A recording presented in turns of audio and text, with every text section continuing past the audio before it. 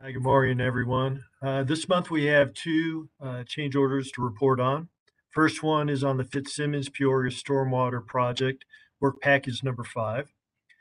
This is the last change order that will be brought to the committee. And this was for the installation of a traffic signal loop at 11th Avenue that was missed when the road was restored. This project was constructed using the CMGC, or Construction Manager General Contractor Project Delivery method. So the owner, being the city, and the contractor are more like partners. So since both parties missed this particular traffic loop, we felt the most amicable way to resolve this is to split the cost of the change order. So that's what's reflected in the report, is the city's uh, cost participation in replacing the traffic loop. So that's really it on that one. Any questions? Questions, anyone? No questions for me. Thank you, Steve. None for me. All righty, the second change order is for the Quincy Intertie Improvements Project. This is actually a really cool project. It takes 5 to 7 separate vault structures we had out at Quincy Reservoirs, located near kind of the Quincy Dog Park. And these vault structures were deep, they weren't very safe to enter. And what we did is we constructed a big super vault. So all the piping that comes in from Rampart, Pipeline, Cherry Creek Wells, Quincy and Aurora reservoirs, they're all being brought into this big giant underground structure, and it kind of acts like a switching station, moves water from different sources to different plants. And because of the complexity of the project, trying to coordinate different shutdowns with the demands of the system and everything, the project experienced several delays. And this change order is basically the result of project delays. First part of it is for work that we needed to do out at Quincy Avenue. Um, we try to coordinate our projects with the Public Works Street Overlay Program every year. And it was our intent to have this project's works complete before the Mill and Overlay project out at Quincy. Unfortunately, we weren't able to get done in time, so the overlay occurred first, and we had to go back in and re-mill and overlay a portion of Quincy using a more expensive asphalt than what we would have used if we had done the work before the overlay program. The second part of the change order really has to do with cost to the contractor for delays, labor and equipment that were just sitting on site while the project kind of languished on. So that was really the components of the change order. Project currently stands about 99% complete. We're hoping this is the only change order we'll be bringing, but keep fingers crossed. So that's really that particular change order. Any questions I can answer?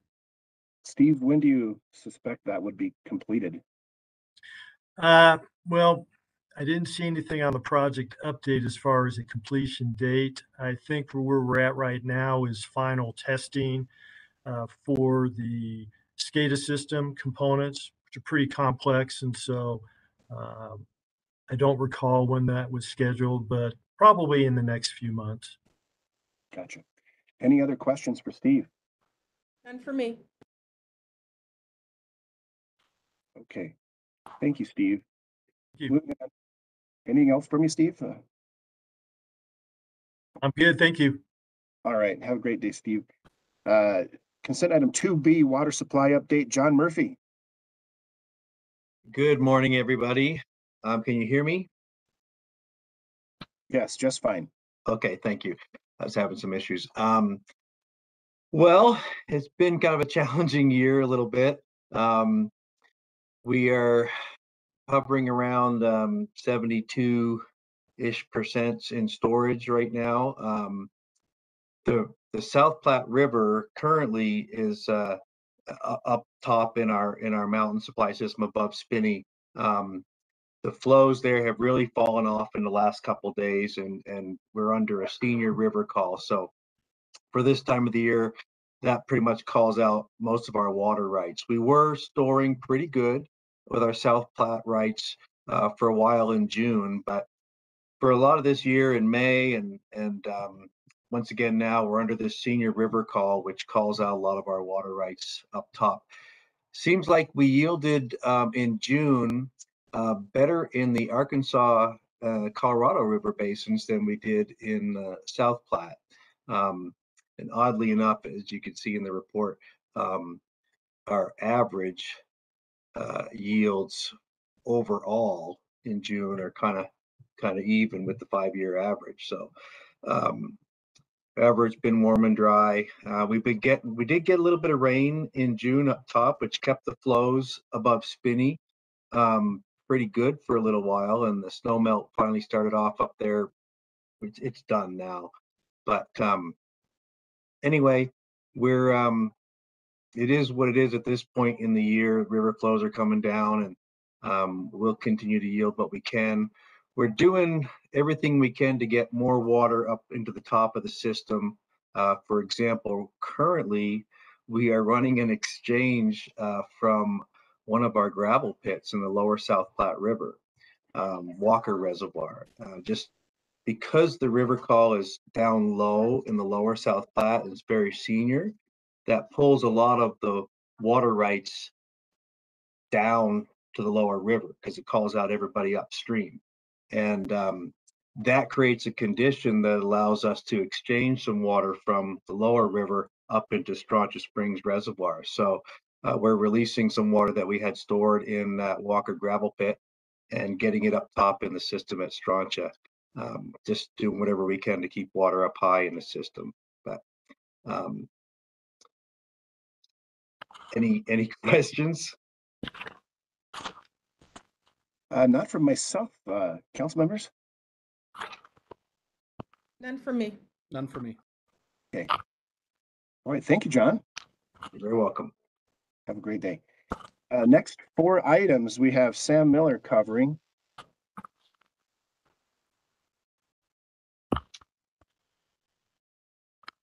If Sam is around. Sam, we can't hear you. I'm sorry, is this better? There you are. Yep, thanks. I forgot to unmute. You'd think after all this time. Okay, well, thank you so much for hearing me today. I have a number of intergovernmental agreements with the Mile High Flood District to put before you. Hopefully, these will be simple ones, but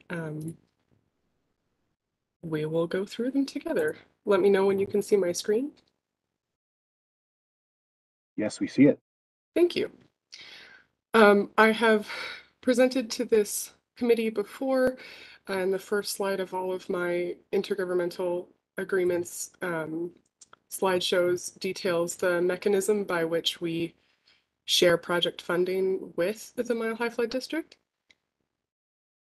which can serve as a refresher if needed at any time. But as an overview, we develop a plan, and that plan costs are shared between all of the benefiting agencies. That plan produces projects, and then when we go to do the projects, we share costs as well. So this time I have 4 intergovernmental agreements. 2 are capital projects and 2 are plans. I will go through each in detail, so this slide is just a summary. The first is drainage and flood control improvements for a First Creek detention pond upstream of I-70. This is the 14th amendment to this IGA, where both Aurora Water and Mile High Flood District have been pooling funds into a savings pool between the 2 of them until we have reached enough money to construct this detention pond. The plan itself identified multiple small ponds. Because of how we could get land, we moved it into one larger pond, and then we have started the savings fund. So here is the general location along First Creek, just upstream of I-70, above Adonia. Each year, Mile High Flood District and the city each pay a sum of $400,000 into that fund. The current amount is sitting at around 9.3 million, and the final project cost is estimated to be around 14.3. So we'll have a few more years to go. But this IGA for this year is just for our portion, our $400,000 to continue to pay into that fund. And that's the summary of this IGA. Do you support this moving on to regular council session? I had just a question or two, if that's okay. Absolutely. In that area, I live fairly close to the area. How many acres are going to be consumed by that pond right there? Ooh, that is a great question. Pretty big. It is. I don't remember the final number. Sarah or Servine, do you remember? I don't know if Sarah's on. Yeah, we can get back to you on what the exact number is. We've got a preliminary design for it, and I don't know if you'll remember, or actually maybe this happened prior to your time here, but we did a bunch of land acquisitions, and we had a land swap that we did, and so that information is in those documents. I'll go back and dig it up, and I'll put it in the chat before Sam's done here. Gotcha. And this is for like 100-year flood event, just for a possible major catastrophe type event? Yeah, and this pond's a little bit different. It's interesting. So the process that we're going through now, which is a little different than when this pond was planned and designed, is we're spreading detention among major landowners and developments, and so that they're responsible for detention of their own sites. This one was prior to kind of that strategy, and so we actually have a IGA with Denver, where we're required to construct this pond upon notification, because the discharge impact is in Denver, is primarily what's downstream of it. So as we're continuing to see the basin upstream develop, it's important that we get that put in place. So that's why we've been saving money for it for some time. But yeah, it's to help protect downstream properties, not only in Aurora, but also in Denver. Okay, thank you. Any other questions for Sam on this IGA? I have none. Okay, Nothing for me. thank you. Please proceed, Sam. I can. The next one, a second capital improvement project, is another amendment to a project that is currently in process for Murphy Creek at Yale and Jewel.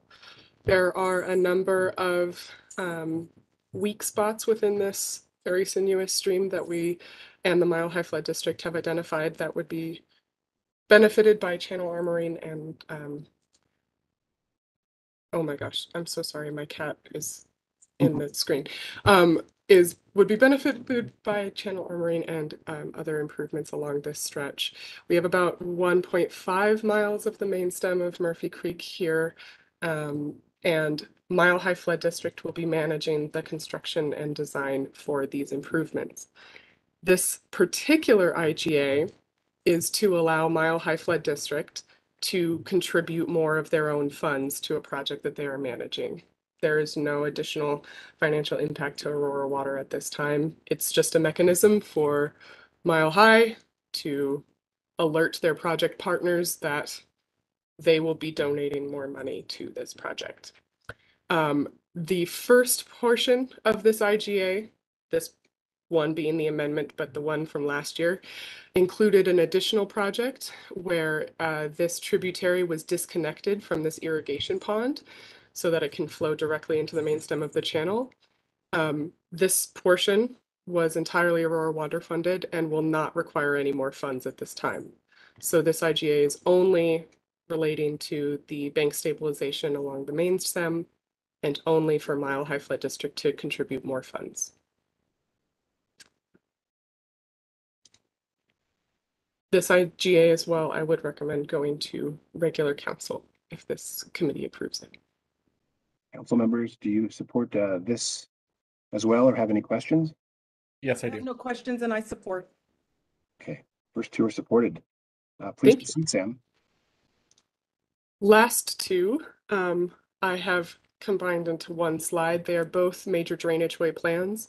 One for all the tributaries into West Tollgate Creek, which runs through the majority of the center of the city, and the other for Prairie Dog Draw, and all of its tributaries, which you can see is out to the east, out near Watkins and the airport over here.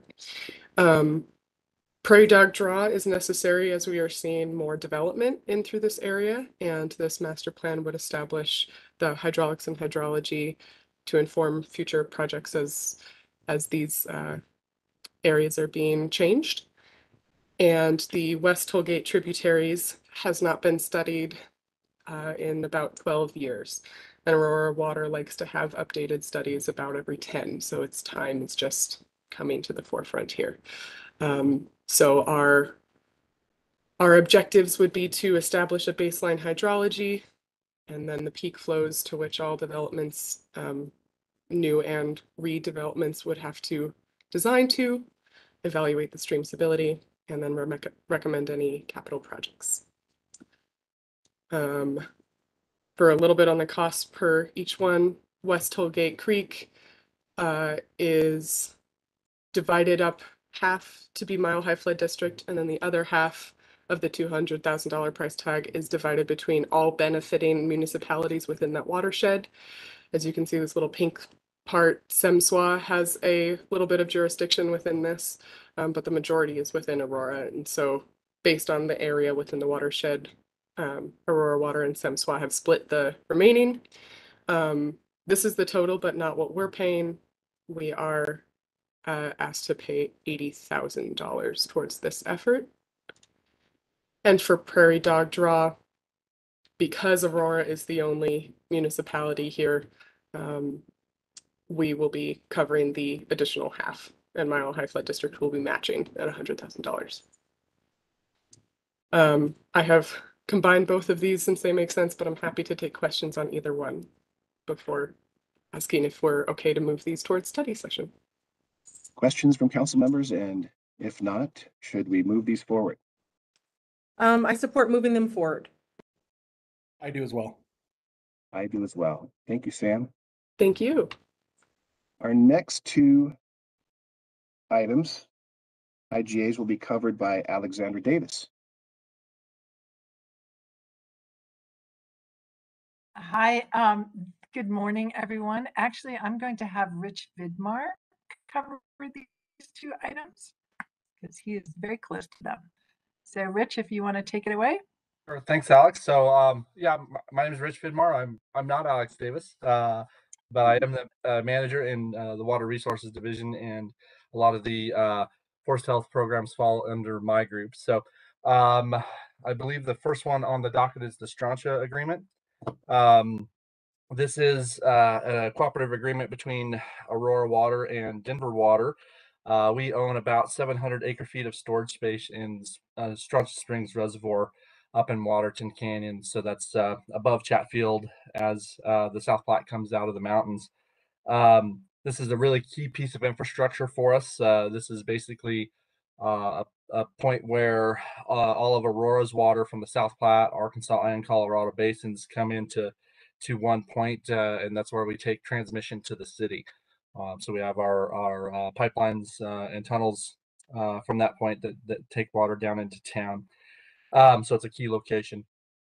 We've had several wildfires over the last 25 years up above Strontia Springs Reservoir.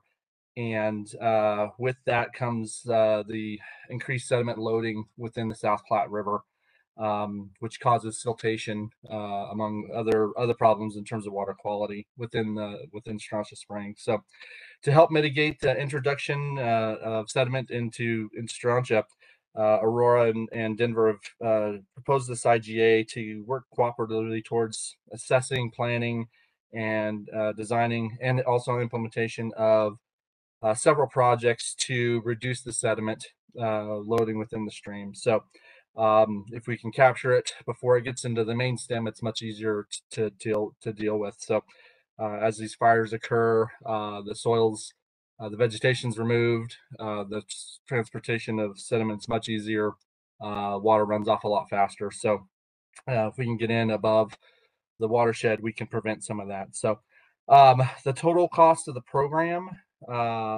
is $2.5 million, but Aurora's portion of that, because we own about 15% of Strontia, is $393,250 over the life of the program.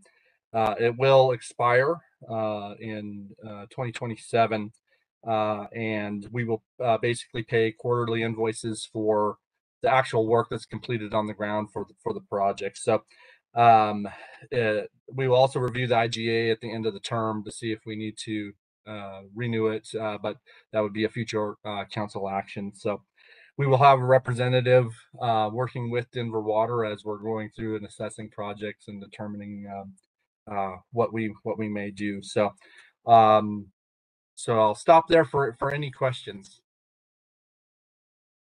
I would like to point you to the map that's in the packet that shows the Strontia watershed, just so you can see the sheer size of some of the fires, the Hayman fire in particular up there. I believe that was close to 140,000 acres in the early 2000s. Thank you. Any questions regarding Strontia from council members? No questions from me. Questions for me either.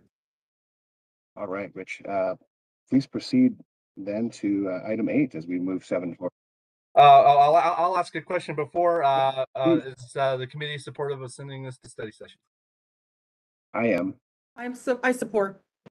Me as well. Okay, thank you. Thank you. Okay, the second item is the memorandum of understanding with the U.S. Forest Service and the Colorado State Forest Service. So again, watershed themed MOU. The MOU is to identify potential projects again within Aurora's watershed. So that's the South Platte, Arkansas, and Colorado that would be beneficial to all parties. Again, to reduce wildfire risk, stabilization, restoration of the forests, really in an effort to minimize, again, that water quality impact, sediment, and some other stream bed improvements. We under the MOU, we're not obligated for any funding. This is basically the vehicle which outlines everybody's responsibilities between Aurora Water, the Forest Service, and the State Forest Service.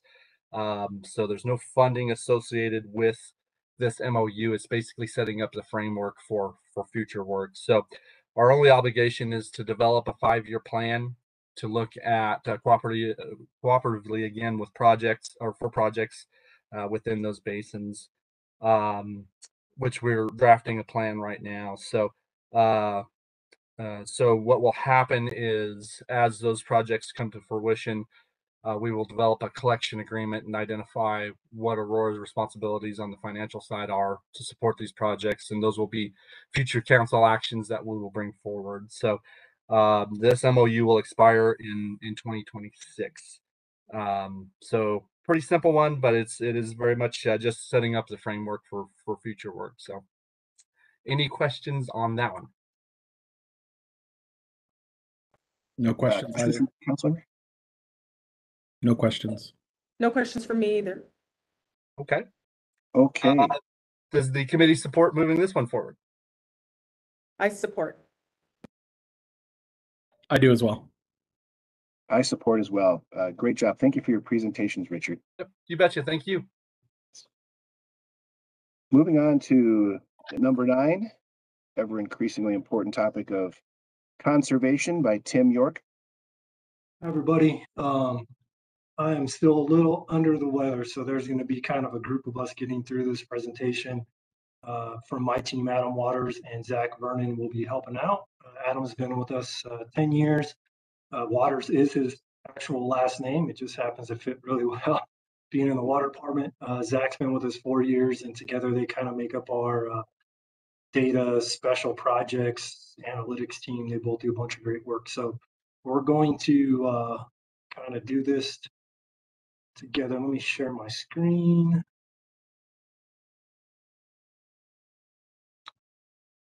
All right. So I will give a little program history and team overview. Adam's going to cover our conservation programs a little bit more in depth. And then Zach's going to take over the program performance review, which is really how on an annual basis we review our programs to make sure that what we're doing is working. And if it's not, make sure we can make some changes. I'll do a wrap up at the end, and feel free to ask any questions as we go along. So I always like to start off with what is conservation. If you talk to different utilities, conservation means different things. And a lot of times what you'll hear is it's always about using less water.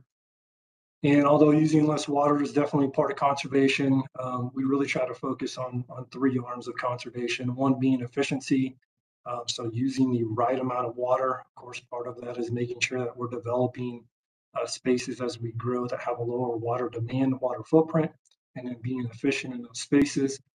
Education, educating our customers, educating the development community, making sure that everybody understands what water efficiency is. And we also have kind of an enforcement. So we're involved with water management plan enforcement, which is water waste, watering restrictions. We are involved in new development codes and ordinances, as you guys are aware, plan review. So our group is fairly unique in that we touch so many different things, and you'll see when we go through our programs list all of the different things that our team does. Do like to kind of tout ourselves a little bit. We are one of only 2 platinum recognized conservation programs in the entire country. We had previously been certified, and AWE changed the certification process. We went back through it again and again received the platinum status. So it's kind of a testament to our team and all the great work we do, and the way the citizens of Aurora have embraced conservation and been part of the process. So a little bit about the history of conservation in Aurora. It is not new. We had our first watering restrictions back in the late 1940s due to a short-term water shortage. Really what you see is around 1980, things start to pick up. The Office of Water Conservation developed in the late 1970s, first water conservation plan in the early 1980s. And then as we get into the 90s, we start getting into permits, developing a team of water monitors. The WaterWise Garden at the AMC campus is built as part of the AMC process, and some ordinance starting to come into play, as well as rebates coming in the mid-1990s as well. What you see is a whole bunch of stuff happening after 2002. Obviously, we all know what happened in the early 2000s with the drought. And we really start developing a comprehensive conservation program for the city of Aurora with incentive programs, ordinances, rebates, education programs, and we've continued to develop that since then. We currently are 9 full-time staff, 3 year-round contract employees, so that's 12. And then starting in April, we double in size. We blew up to 24 people. So we do have the largest water conservation program in the state of Colorado, one of the larger ones in the West. Which just goes again to show the dedication of the city of Aurora to water conservation as we continue to grow. We are under public relations, so I report directly to Greg Baker. This is just kind of an overview of our team. We kind of have a few small teams. Again, we all have some different things we focus on, but we all collaborate very well across our individual tasks as well. And this is just kind of a layout of how the team structure works, including all of our seasonal employees and full-time contingent employees as well. So here's a list of all of our programs. We currently have 24 programs or ways in which we engage with the public. So it's quite a few to keep track of. What's really important to notice on this slide is everything in blue is focused on outdoor water use. So we have 4 programs that are indoor water use focused. Doesn't mean that we don't care about indoor water efficiency. We just know that our biggest gains left are outdoor. Where we're still seeing a lot of gains on the indoor side are in the CII sector and older multifamily. But for the most part, our biggest focuses are on outdoor water efficiency. and really reducing the water footprint or the plant water requirement or the need of the water use on the outdoor side of things.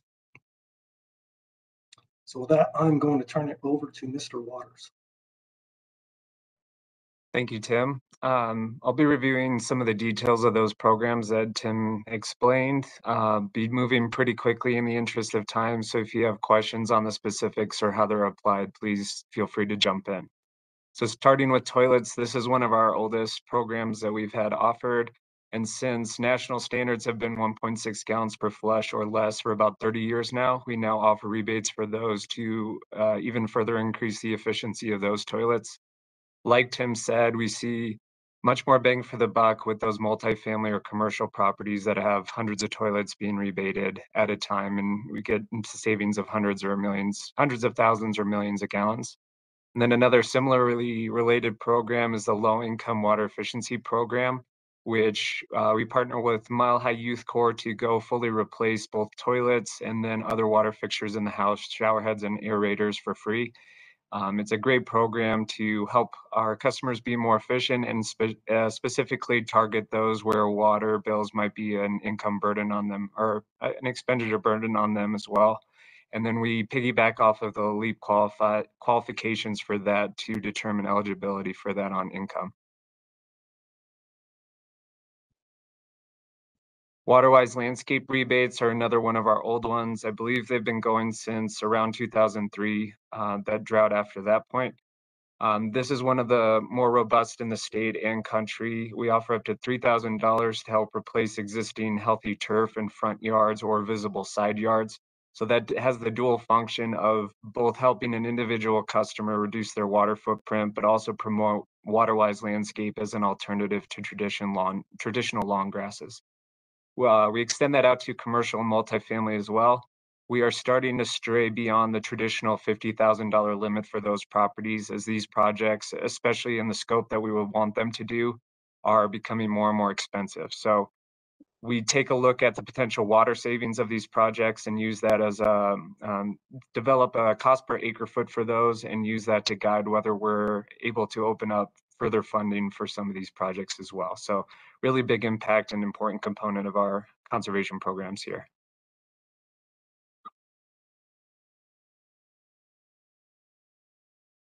Irrigation rebates are designed to both bring old construction up to our current code standards that are enforced during development and construction, and also provide some incentives for some of the newer technology that's coming into the market lately. This is obviously a pretty hot topic issue in the West in general, so a lot of irrigation companies are responding by putting out new equipment, and we want to both drive the market in Aurora and also assist customers that are trying to implement some of these new technologies in their landscape as well. And then commercial and multifamily, obviously a higher dollar amount because their systems are much more extensive, but a limit to that, which we are not necessarily opening up further at this point. The smart technology is kind of where we're seeing a lot of both popularity and impact. By smart technology, we mostly mean smart controllers that will automatically adjust irrigation to weather conditions, which is kind of the highest level of efficiency that we would like to see.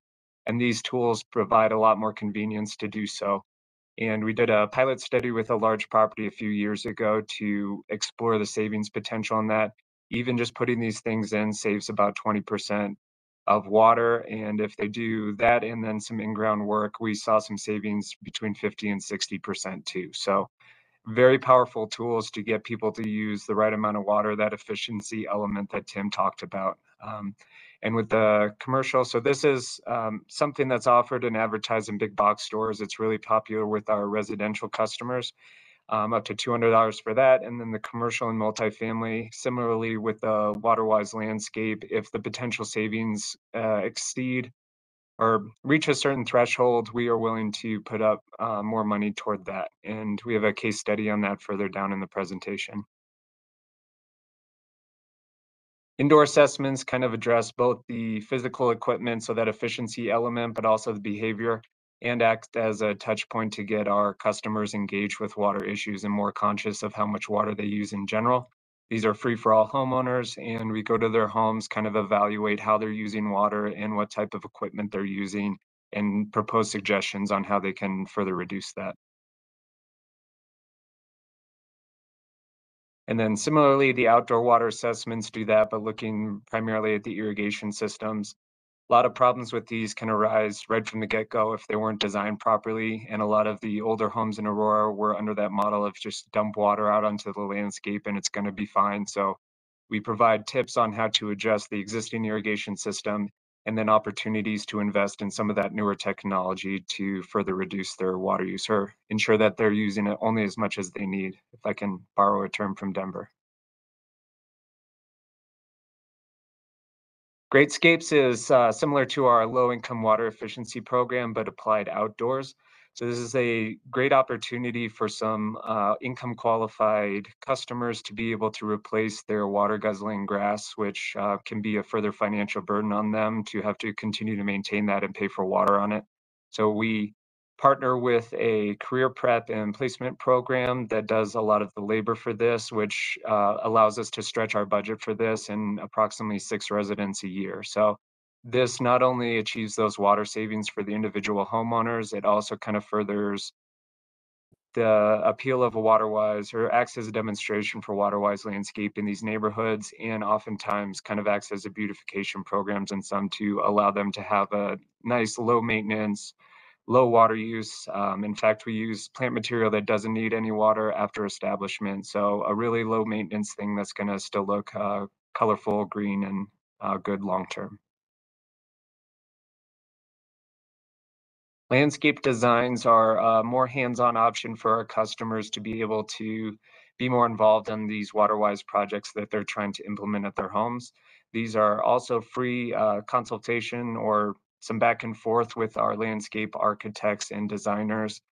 We switched over to the virtual option to accommodate COVID, but our customers found it really helpful to be able to do just kind of email and phone calls here and there back and forth with our designers, which has also opened up our capacity to do more.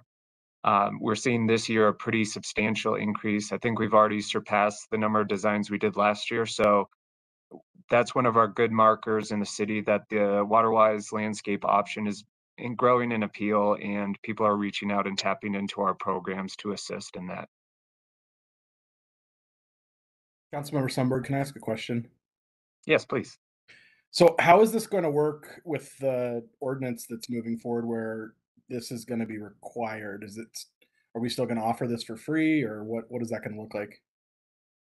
Yeah, Tim, yeah. So this program's not going to change or not go away. It's actually the design program and the rebate program are both staying. In fact, they're both being expanded a little bit. So these programs will still be intact, and they'll probably be intact for a long time as we continue to focus not only on the new development with the ordinance, but helping existing customers make the same changes in the landscapes. All right, appreciate it. Thank you. And just one additional thing, Councilmember Gardner, of course, since the ordinance is focused towards new development, the developers themselves will be designing most of those. And we work very closely with most of the major landscape architectural firms that work with the developers anyway, so they'll understand the specs.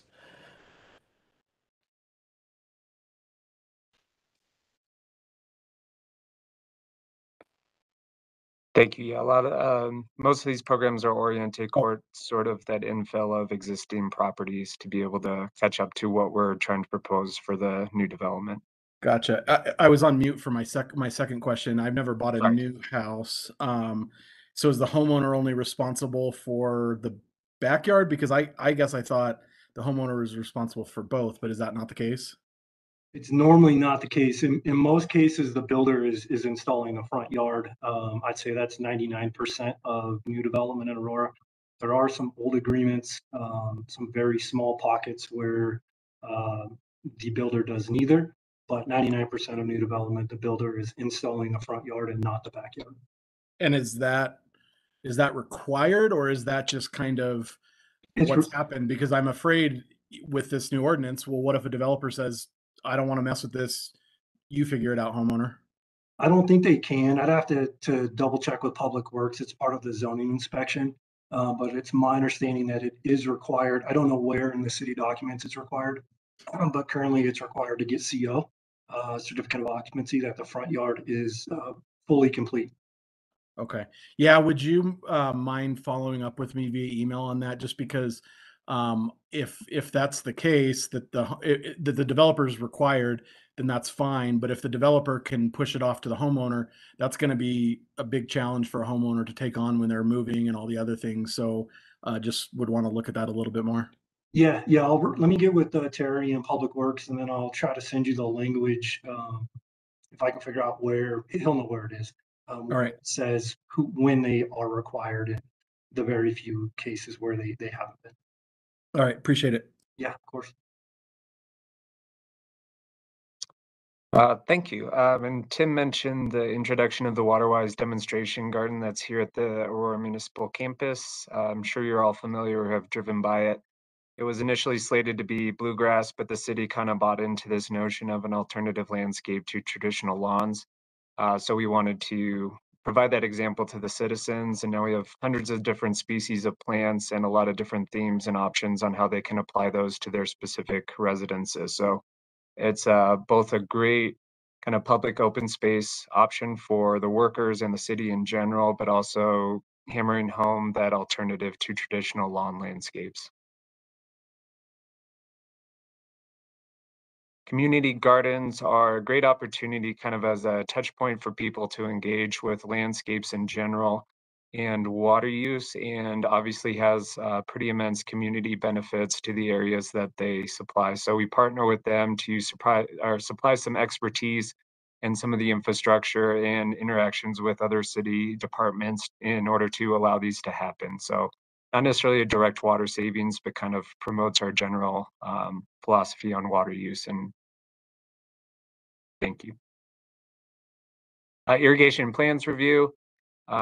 This falls under the kind of that enforcement element. And like I mentioned, when the old notions of just kind of dumping water onto the landscape are wildly inefficient. So after 2003 started increasing different elements of the design standards that we're expecting, all oriented toward ensuring that, especially, and this is only applied to non-single family irrigation as it mentions, but to ensure that those are both set up properly and can operate efficiently in the long term, and using the equipment that meets our code standards, and also a little bit of back and forth with the designers on these systems to ensure that they're kind of following what we would expect.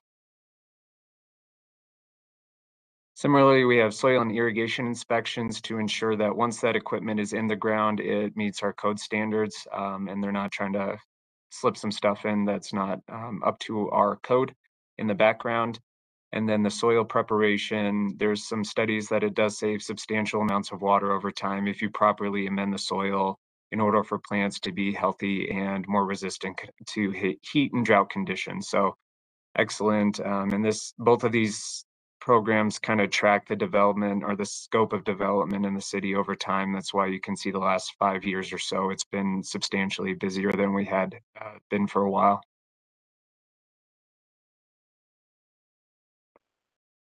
And this was traditionally an incentive still is, an incentive for new development to orient their landscapes more to that water-wise option. So the Z zones is for large properties that are trying to would traditionally put in large swaths of water-thirsty turf in areas such as parkways, along streetscapes, some of that non-functional element that is going into the future ordinance proposal.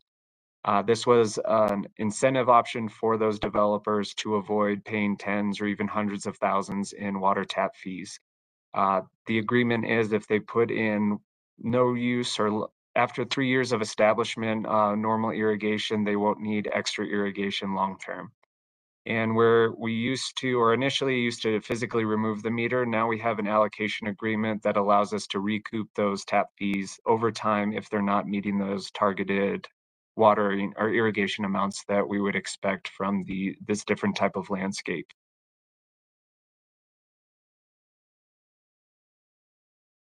And I'll keep moving on this. So this kind of leans into more of that education and information heavy. And what we're really leaning on lately is data-centric information for our customers so that they can both monitor and diagnose their own water use. So Know Your Flow is how that gets applied to residential customers. It's sort of a supplement to their existing water bill, similar to what Xcel Energy has been doing with their water bills or their energy bills for quite a while. But it just provides some context, not just this is the volume you've used, but also this is how much you should be using. So we adjust that to the number of people, and then the outdoor element, kind of that spike that you see in the graph, is generated by the size of the landscapes specific to each customer. So this is very customizable and just kind of that personal comparison instead of to your neighbors as other utilities kind of do. And then also factors in the weather conditions of that year. So it does adjust to the conditions that we're seeing in real time, and found very helpful for people to identify where they're using too much water. And then it kind of funnels them into our other programs to allow them to address that water use that they've identified. The variance program is that same concept applied to large properties. With this one, we provide a slight incentive for the large properties to be able to irrigate 7 days a week instead of the 3 days per week in our normal restrictions. This just allows them a greater level of flexibility, and sometimes that's essential for especially some of the older properties for them to just be able to water their entire landscape that's pretty extensive. They receive that monthly report card, and what we've been trying to do over the past couple of years is use that as an engagement opportunity to reach out to association boards, landscapers, property managers, some of those prime decision makers at these properties, and explore options for them to reduce the water use or alter their landscape to be able to have a lower water footprint. So we've seen some pretty good success on some properties. And this is, again, how we kind of identify what we call whales, those large properties that has a smaller group of decision makers, but a much larger impact, both in terms of the footprint of their properties and the volume of water that they use. And then finally, some classes.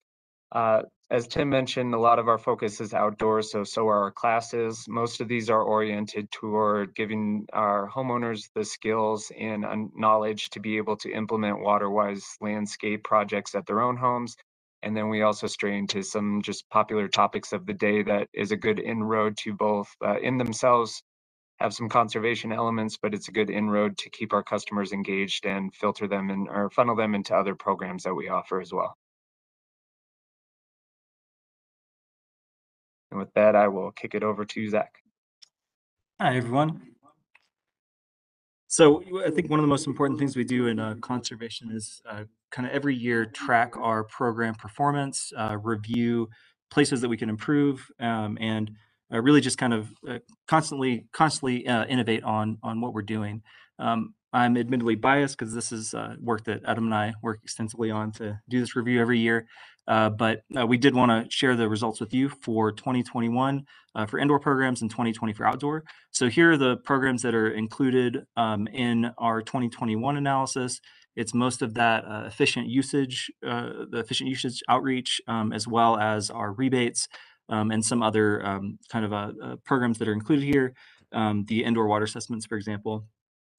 One thing to note is that we can't capture everything that we're doing in terms of generating savings throughout the city. So this is just the place where we have good data and we're confident in kind of our methodology for capturing both. So we'll also show you the 2020 outdoor programs.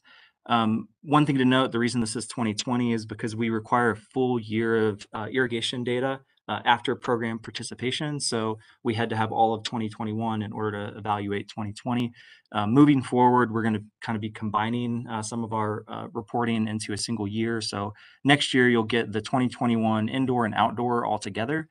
So just something to look forward to, a little more streamlined in terms of what we're presenting. But similar to what was included in indoor, it's our efficiency programs as well as outdoor water assessments and all the rebates. So our numbers for both 2020 and 2021 were impacted by COVID, like everything was. So we weren't able to do a lot of the in-person programs in 2020, and then even lingering into 2021, some of the kind of customer outreach that was impacted in terms of our program counts. But I just wanted to show you what those look like. So yeah, close to 400 outdoor, just over 200 indoor. And then in terms of savings or consumption change, negative is good in this slide. It's showing the actual savings from our programs. Close to 14 million gallons saved from our outdoor programs, and almost 5 million, well, 4.5 million saved from indoor. So those of you who've been seeing these presentations for a few years will know these numbers are down from kind of usual, but we're still happy to report savings for a total of 56 acre feet for those two 2020 outdoor and 2021 indoor. In terms of cost, we also like to report out on this, and the real bottom line is our cost per acre foot saved. So this the costs that are reported here are total staff hours that are dedicated to included programs, as well as the cost of rebates, so money that went directly out to our customers. So the kind of bottom line there is the cost per acre foot is still under 10,000, so $9,400 per acre foot saved. Another set of programs that we wanted to highlight and that we track savings on are what we call our waste intervention. So the water management plan is something that you're likely familiar with. So it's our basically the daytime watering restrictions and restricting to no more than 3 days per week. This is handled by our water management plan team, our water monitors that are out in the field every day in the summer, and just doing customer contacts and sometimes issuing violations and warnings as well. So the numbers here are great. So just from customer contacts alone, 2.1 million gallons saved, 200,000 gallons saved from non-compliance warnings, and 2.6 million gallons saved from water waste warnings and/or violations. Another waste intervention program we have is our high use letter program. So this one is really low cost at this point. We have some stuff that we're able to set up and run every month that automatically flags customers that had usage that was 200% or more than the same month from the previous year. We filter that list down further because that's way more than 200 customers per month that fit that criteria. So we go after an even higher threshold for that, send out letters to those customers, and in many cases, that's kind of the end of the interaction. They get a letter, they make the change on their own, and the consumption goes down. We provide links to leak check guidebooks in the letter, but some customers do reach out and request, for example, an indoor water assessment, or just kind of talk through what's going on at their property that might be leading to the high use. But this has been a very successful program, started in, I guess, December 2019. And for 2020, it's 25 million gallons saved, and 2021, 30 million gallons saved. And that's just from those 200 letters per month. One of the things that we're most excited about over here in conservation are the new advanced metering infrastructure that's been going in throughout the city. I think now it's over 40% of customers have been switched over to the new meters, and it's a real game changer for us. So instead of only being able to see one read per month for each customer, we're able to see reads down to 15-minute or hourly intervals. So we can see when leaks start, we can see when they end, we can see when customers are watering, we can see all kinds of things that are really useful for conservation purposes. So there's also a customer-facing portal called Eye on Water, where customers themselves can set up leak alert thresholds and kind of view a very detailed water use profile. Around 5% of AMI accounts are signed up currently. We're hoping to get those numbers up as greater kind of install saturation happens and more widespread outreach can occur. But AMI has been a great tool. We'll talk a little more about that later. Yeah. So one of the kind of case studies that we wanted to pull was just kind of a cost benefit of if specific types of leaks were detected via AMI and were repaired, what is that kind of savings look like per month? So you can see some of the examples that we put together. So if there was a stuck toilet flapper in a basement bathroom, it could be leaking up to 342 gallons per hour, and that's 246,000 gallons per month. It really adds up if you've got these kind of ongoing problems that are happening. And with our traditional meter reads, we wouldn't know about this until at the earliest a month after it happened, where our high use script would pick it up and we'd be able to see, oh, this customer was way higher. But now we can find it sometimes within the same day or same week, or much quicker to help the customer get those issues addressed. So just a kind of a back of the envelope cost benefit study we did last year, just average of like $50 per hour in staff cost. We could save almost 12 million gallons per month. So that brings the cost per acre foot down to $126 per acre foot saved. So that's assuming kind of like optimal, the leak gets repaired and everything else. But just to give you an idea of kind of where this tool could lead conservation in terms of some of the savings that's possible. We have a specific case study here with a car wash that we detected a leak with AMI. They were leaking over 2,200 gallons per hour. So that adds up very, very quickly to the tune of $332 a day for that customer. So we did an indoor water assessment and weren't able to find any visible leaks, but through the combination of AMI and working with their maintenance technician, we were able to ID specific equipment that had begun to fail in that car wash. And after it was repaired, we haven't seen any additional usage spikes other than what you would expect from a car wash, but no ongoing continuous leaks. So in total, it was 9 days from the initial AMI leak outreach to resolution. So you can kind of imagine how happy the customer was that they were able to save that amount of water on their what would have been an astronomical water bill if we hadn't been able to detect that through AMI. So it led to additional signups because it was a chain. So 4 more locations in Aurora signed up for Eye on Water, and we hope to kind of see this spread like wildfire throughout the city in terms of kind of industry by industry adoption and awareness. Wanted to highlight a few kind of innovations that we've had this year. I'll go through these quick. I know we're kind of running out of time. ConserveTrack is a new rebate management portal. So it's a kind of out-of-the-box software, web-based software that customers are able to apply for rebates, track the status of applications, request assessments, and communicate directly with staff. So something that's really streamlined the efficiency of those communications. Another thing that Adam kind of touched on earlier is the new large property allocation agreement rebates. So these are high cost rebates, but high cost savings or high savings projects. So Talon's Reach was the first one that Adam really led to kind of get this agreement structure in place. So the customer is eligible for a rebate that exceeds our traditional $50,000 threshold, but they must agree to a new kind of allocation agreement where if their usage doesn't go down and stay below their allocation, they forfeit those rebate funds after a certain period of time. So kind of a new innovative way for us to work with these large properties, get these large scale rebates in place, but then also make sure that the savings are demonstrable and ongoing. Another place where we're kind of innovating is really at a national scale. In addition to our 2 AMI working group, co-founded this national conservation AMI user group. So we have over 130 participating organizations. This got started back in 2019, and it's kind of grown over the last couple of years.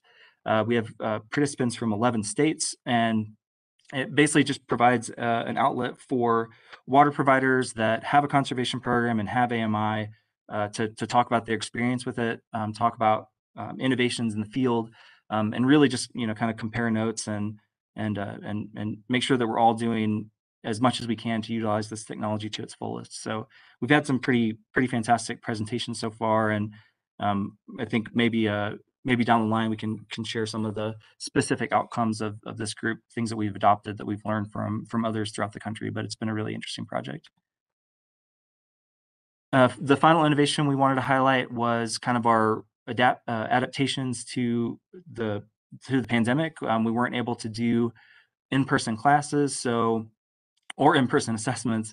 So we kind of set up some self-paced online classes, a new Tips with Tim set of video shorts, a lot of ways that customers could interact with us remotely and still get all the benefits of Aurora water conservation without putting anyone at risk. So the exciting part of this is that from adopting these during COVID, we've continued them afterwards. So these virtual conservation efforts are really much more efficient for us to kind of reduce some of the staff time spent on some of these interactions, and as well as just make it as easy as possible for the customer. So I believe that's it for me, and I'll turn it back over to Tim for the kind of big picture conservation impact. Thanks, gentlemen. Just 2 more slides and we're done. I kind of wanted to show you a chart of service muted, Tim. population and what's up?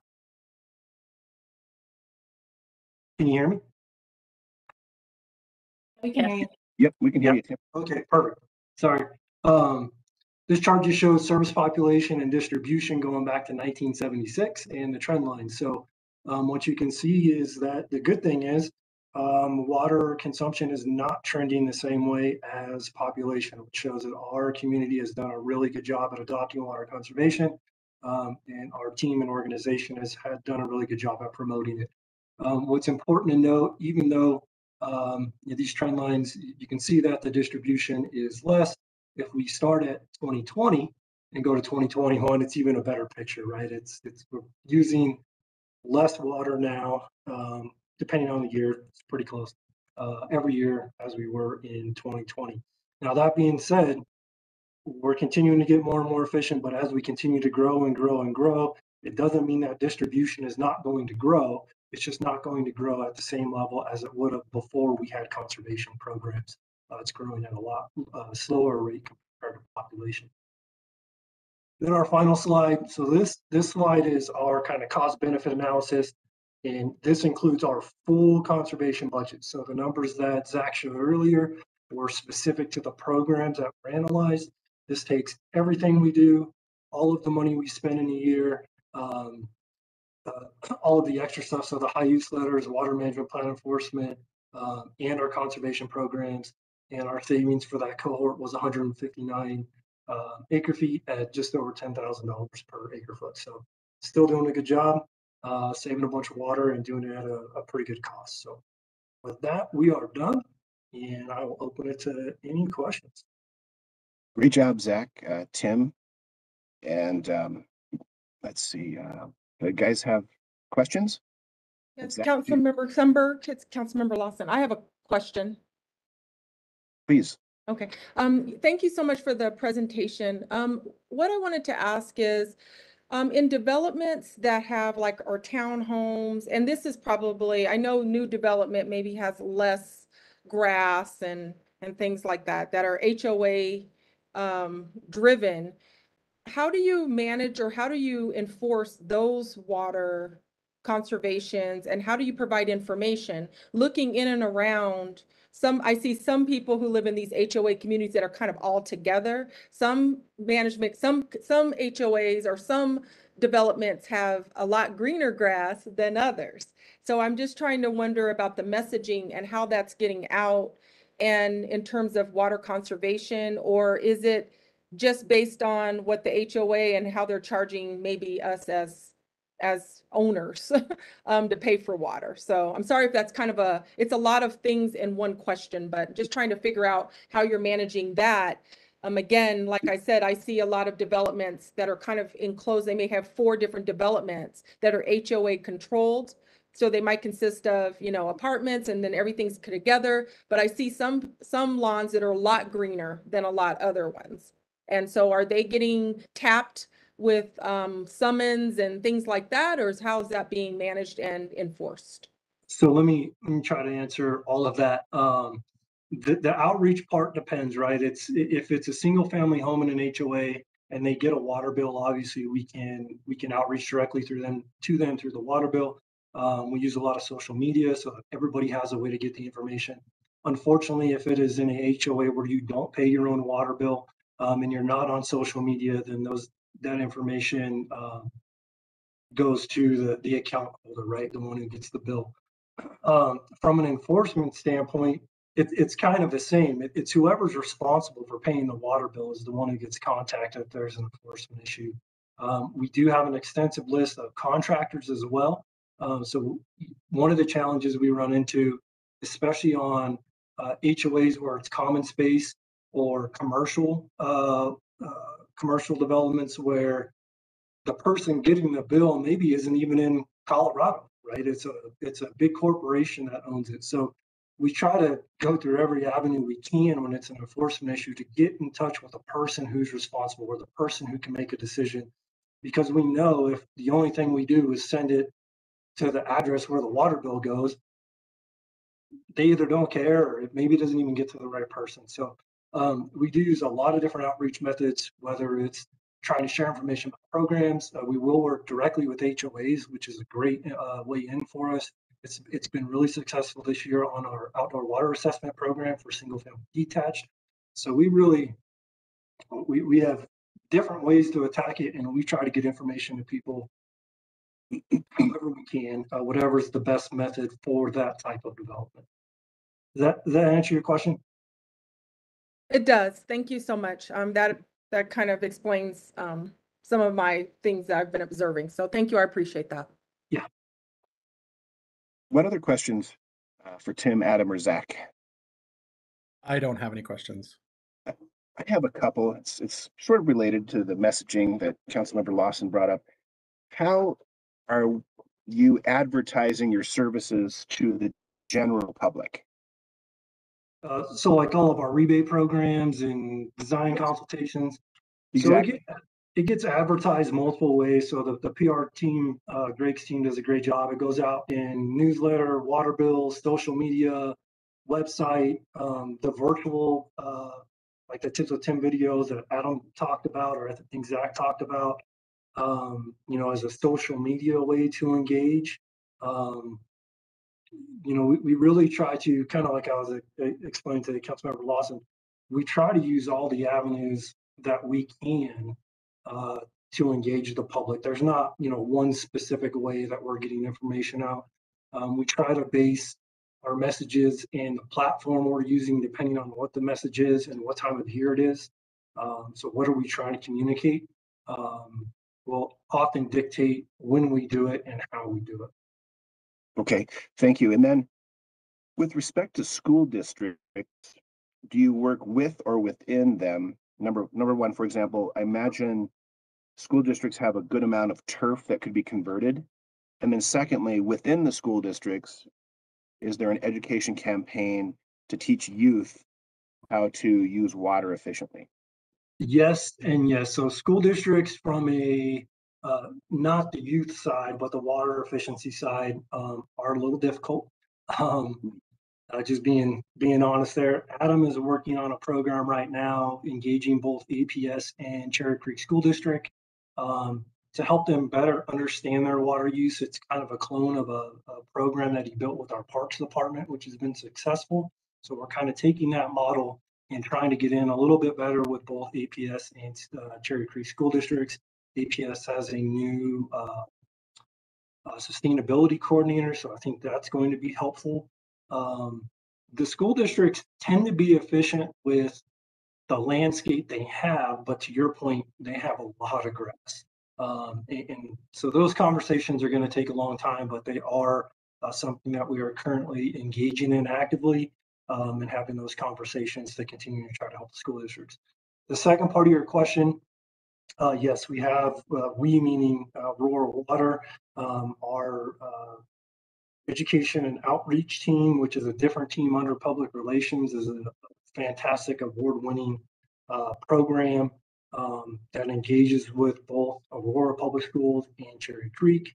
I don't remember how many kids they reach a year, but it's 10 or 15,000 students. They do in-class presentations. A lot of them are virtual now. Also, the Youth Water Festival just had its 26th or 27th year, I believe. So Natalie and her team do a fantastic job at educating the youth in Aurora school through the school district. It is part of the curriculum for fifth graders now. So the school district has also adopted it as something that's very important for their students to learn.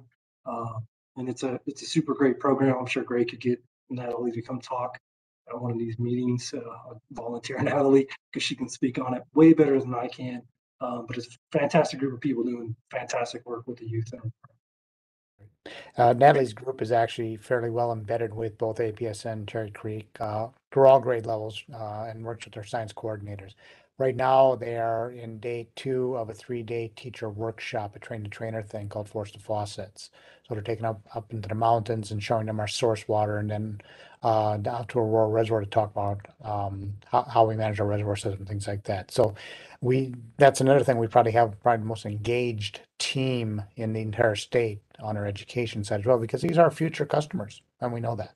Plus, it elevates conversations up to the dinner time table. So we can engage with the parents indirectly through their children's enthusiasm. Great. Thank you. Any other questions from council members? I just want to reiterate, as I mentioned earlier, your work is increasingly important, and congratulations, Tim, Adam, Zach, and Greg on your award-winning work and your innovation. So maybe this is a presentation, a good condensed version can come before the entire city council in the near future, if you're willing to do that. Absolutely. Thanks for having us. Great, thank you. All right, moving on. And we're right on time still on our schedule. So we're moving on to Fernando with water and sewer 23 rate and fee adjustments. Hi, how are you? Good morning. And I'm gonna share my screen here just for a second. Sharing right now.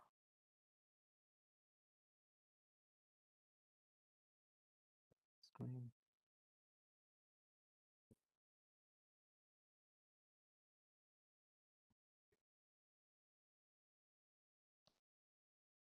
Am I sharing? You are, Yes, but we we're seeing display mode. So why don't you go to display settings, and there we go, duplicate slideshow. Okay, perfect. So this is usually the. Oh, did it stop? Yeah, you have to reshare it now. Mm-hmm. Stop because my. Okay. Wait, what happened? Okay. Now I'm sharing, right? We're not seeing it. I'm not seeing it yet. No. Let's see.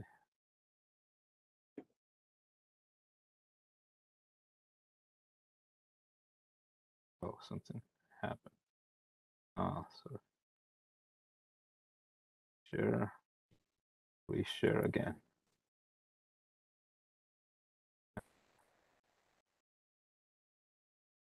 Now you're seeing it, right? No, go back and do it again. Just do the swap instead. We're Oh. seeing your presenter mode, but not seeing your slides. Okay. Share the screen. Now we see it. Okay. Okay. So it's usually once a year. The presentation of rates is usually difficult because no one likes to talk about increases, but that's my job, and it's nothing I can do about it. But last time we talked, there have been some changes, and I want to put you in some perspective of where have we been and where are we going. Since 2010, when we compare with the average water and sewer increases, which is a index that the Bureau of Labor Statistics keep for water and sewer, which has been actually above inflation for several years. Our water has been under that and kind of way below. So when you compare the national average since 2010, it's been about 70% cumulative, or about 4% per year, while our water has only been about 29% cumulative since 2010, or about 2% per year. So just keep that in mind when we look at the work that we've done and how our rates have been going since 2010.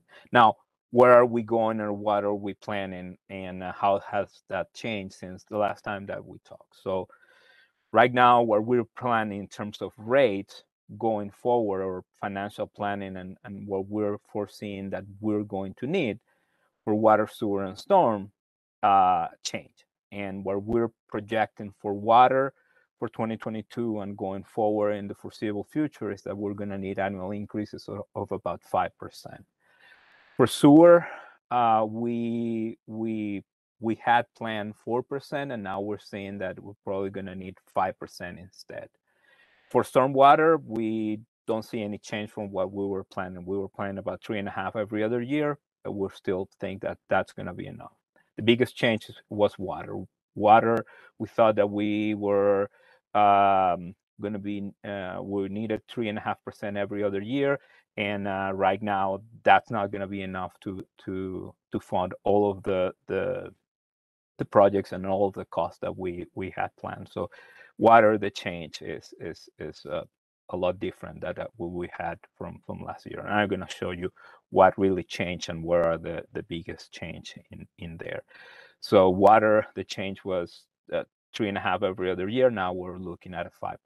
Sewer, the change was 1 percentage point from 4 to 5. So that's really the biggest change. Water, sewer, an increase from 4 to 5, and storm stayed the same.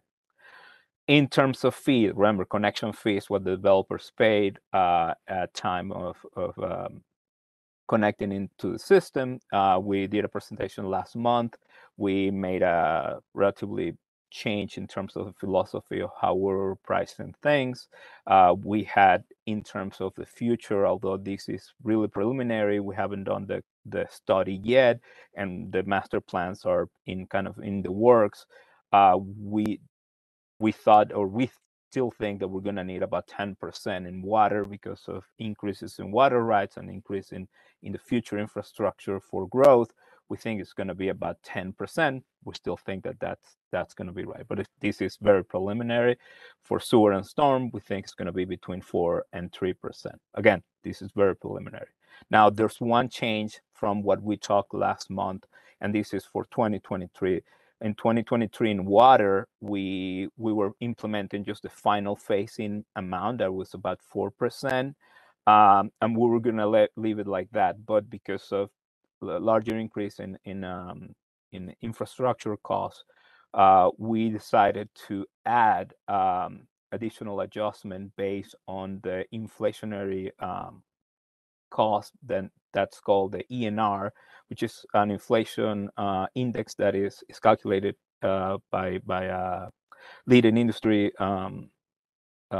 publication, and it's based on, they have it for every city, and in this case was Denver. We applied an additional adjustment to the connection fee for 2023. So that number changed, and I'll show you at the end of presentation, and that resulted in about 11%. So, but the numbers are different between the different classes because of all those changes. So that changed from what we presented last month, and I'll show you the full impact later in the presentation. But that's in terms of the fee. Again, sewer, that was planned based on the connection fee study, and that was just what we had planned in the phase-in. That didn't change. And stormwater, we just don't have any plan increases for 2023. The rest of the increases are just very preliminary. This is what we think we're gonna need, but in order to really implement it, we need to do the study, and we need the master plans, which is what the engineers studies tell us that they need in terms of the infrastructure. So those are really preliminary in terms of fees. Now, I'm going to walk you through kind of what a rate study goes through. And it's really 3 components. The first one is how much do we need? That's the financial plan. Who's going to pay for what? That's the cost of service. And then really the rates. And that's what are the rates are really going to be. So the first component is a financial plan. And in that case, what I do is I need to take all the information, do projections, and take that information and plan what my increases are going to be. I do, and that's to figure out how much that, or how I come up with that 5%. I'll walk you through how do I do that, and how I come up with a 5% or not a 3%, or how do I do that, and why do I do that, and just walk you through a little bit of the process. So, first, really, what changed, and why do we have to do, or why do we have to change from a 3.5% to a 5%? What really changed, and I could blame and say, look, it's just inflation, but inflation is playing a role in here, but what really changed is infrastructure costs. It's really projects that we can not longer keep deferring or moving or delaying. Is what changed between last year and this year is that we had in our CIP about $356 million in projects more. And that's really what changed between last year and this year. That's what really changed that 3.5% to 5%. And when we talk about capital costs, and I know this is something that we need to sometimes talk and keep in mind, is that not all capital costs are paid with connection fees. There are capital costs that are for increasing capacity, or there are capital costs that are for growth. Those are paid with connection fees. Those shouldn't be our affecting our rate. But there are capital costs that are for renewal and replacement. There are for just changing the water treatment plants, which Wemblinger and Quincy, those treatment plants are relatively old. We need to make changes on those to keep the same level of quality that you are used to. So those things need to be paid with rates. So part of those infrastructure costs are paying with rates, and those are going to be included in the rate increases that we have. So out of those $356 million that we added in the CIP from last year to this year, in that 5-year period, 188 are really projects that need to be paid with rates. So that's really what changed. And inflation, as I said, plays an impact. And just in Denver in 2021, the inflation in infrastructure was 9.7, and this is from what we call the ENR. ENR is Engineer News Record. They keep track of the inflation. It's a private entity. It's a magazine, and they keep track. They calculated that the inflation in the Denver area in terms of construction cost was almost 10%. Just to give you an idea, this has averaged in the past about 2 to 3%. So just 2021 was almost 10% on cost. So yes, the projects are coming more expensive, but also we needed a lot of projects because we've been kind of keeping those 3.5% over every other year. But the engineers came back and say, look, we cannot keep delaying some of these costs. If we keep delaying, we're going to have problems. Some of it, we're going to have things happening to the system that we cannot let this happen. So we need these projects, and we need to have it in this window. So we had to put it, and we have to plan for this. And just to give you an idea, there's like $41 million in treatment projects that are just, we have to do it. I think that some of these are the solid handling projects that are needed just to keep the water at the levels that our raw water customers are used to have, the excellent levels that they're used to have on the everyday. To keep those levels, we have to invest in those things. And some of the other projects that are here are just different. Some of these projects are grow related, that will be paid with connection fees, but some of them are going to be paid with rate, because we do need to invest in the system for different reasons and need to be paid with a portion with rate. So that's the reason of what changed. And at the end of the day, that's really what happened. So again, the financial plan, just to give you an idea of what I do in a financial plan. At the end of the day, I just balance my revenues and my costs. I have a fancy name for those, uses and sources of fund. I have to balance my different costs, debt service, CIP, O&M. I have things that are really not costs, but I have to make sure that I meet policy targets, reserve targets, debt service coverage, because when I issue debt, the people that lend me the money tells me you have to meet these certain requirements. Debt service coverage is one of those. And I have to balance that with my sources of fund or my revenues. So what are my revenues? Well, the rate revenues that my customer pays. I can also issue debt if it's necessary. I have connection fees or other revenues. WISE could be one of those. And if I have some money saved, I can balance that at the end of the day. Now, if those things are not enough, I have to increase rates, and that's the end of the day what I need to plan for to increase those rates. And again, my goal at the end of the day is find the optimal combination of debt and rate increases to maintain my reserve, to fund my O&M and capital, and to maintain that debt service coverage. And that's the balancing act that I do when I do a financial plan. And of course, what I do is try to make sure that I plan for predictable small rate increases in time that can help me fund all of those things. And what I don't want is to not do increases and wait until the last moment to do large increases. Those are the kind of things that I guess can really lead to trouble. I can give you example of utilities that didn't do increases, waited until the last minute, did double digits, and lead to really bad trouble. I, as a rate person, as a person that works for utilities for a long time, before I was worked for the city, I was a rate consultant for several years.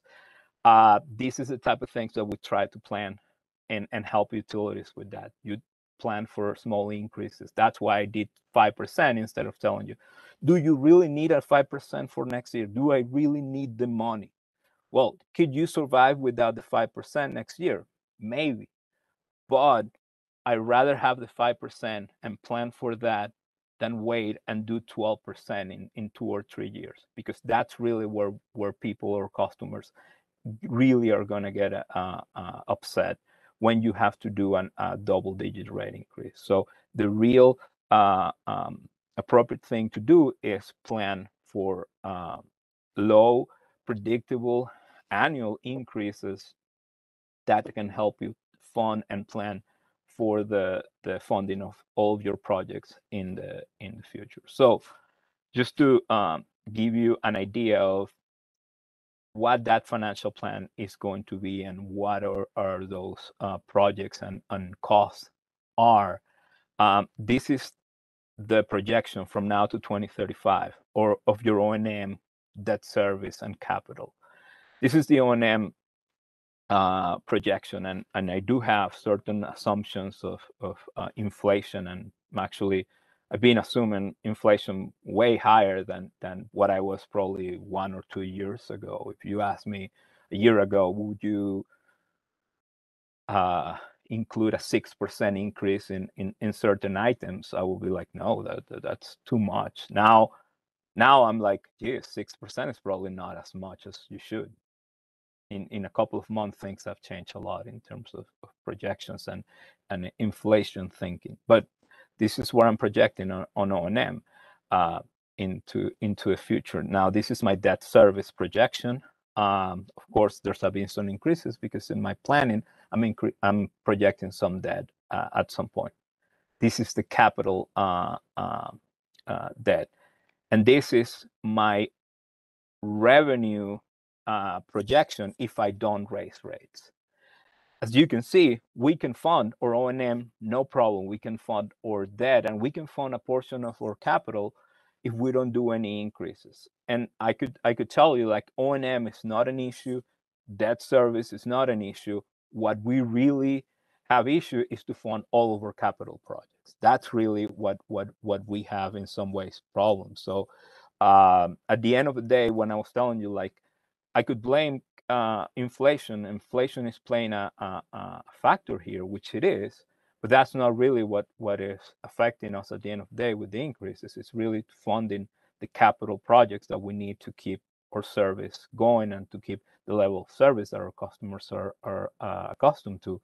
This is really the truth. So in order to fund all of this into the future, we need to do that increase. And this is telling you. And as you can see, even with the increases are not covering all of that. Some of that is being covered by fund balances that we already have or currently have, but also some of it is being covered by debt.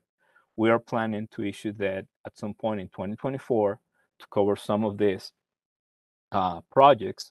And part of that is going to help us pay for the debt and pay for some of the extra projects. And that's what my financial planning and that 5% is going to do in over for the next 20 years of rural water. So this is the financial plan, the portion of the rate study of how much do we need and how I'm going to get from now to the next 20 years of our